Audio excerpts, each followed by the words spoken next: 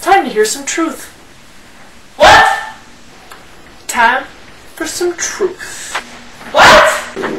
It's time to hear some truth. You know what rich people like? Besides money. Having kids. You know what else rich people like? Again, besides money. Not taking care of those kids. Now I understand. You want to be career women. You want to be successful lawyers and doctors and marketing executives. And I applaud you for that. However, you're making a huge mistake. Rich women hire nannies.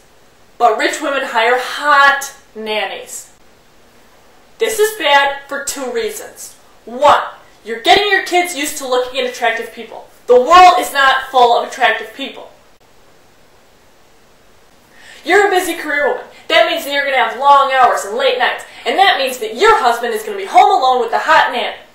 No good can come of this. Well, good for him. You know that eventually they're going to start sleeping with each other. Then what's going to happen? He's going to fall in love with her, they're going to run away, and you're going to be left alone with your career and a crying baby. And as I stated before, everyone knows it's true that rich women don't like taking care of their kids. My advice to you, and again, my advice is worth nothing. If you want to hire a nanny, hire an ugly nanny.